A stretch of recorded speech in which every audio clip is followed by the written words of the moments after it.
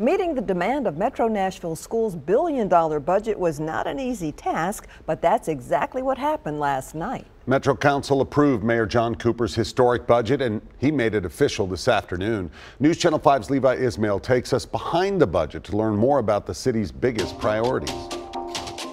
And for the first time in a generation, we're fully funding the school board's budget request. Not one item in Metro's historic $2.6 billion budget outweighs the investment into public education.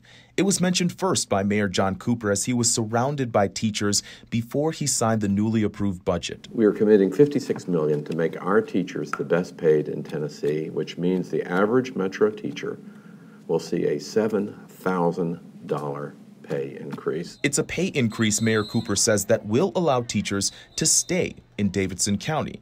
Just as important, it may also help lure new teachers to match the city's growth. This puts us in a unique position now as a school system. Rachel Ann Elrod is the vice chair for the Metro Public School Board and one of the members who will decide what happens with what's left of the additional $80 million in funding.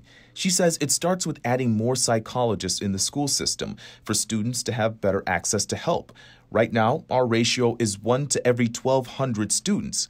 The national recommendation is at least 1 to 500 students. And we're now able to have, instead of just the $2.5 million from Mayor Cooper, we have an additional amount of funds, which allows us to have advocacy centers at every single elementary school. These centers give students a safe place to go to work out any emotional issues.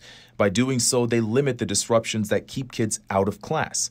Metro's budget is expected to use $1.4 million to cover the cost. It is an incredible blessing to have a year where we're not having to cut. Down the road, Elrod says the district hopes to hire a more diverse staff and use this new funding as a starting point. And this helps us get to not only just the goal of having a teacher inside of the classroom, but the best teacher inside of the classroom. In Nashville, Levi Ismail, News Channel 5. Thank you, Levi. Mayor Cooper said this afternoon that part of his commitment to tripling our investment in affordable housing is to make sure new teachers can afford to stay right here in the county.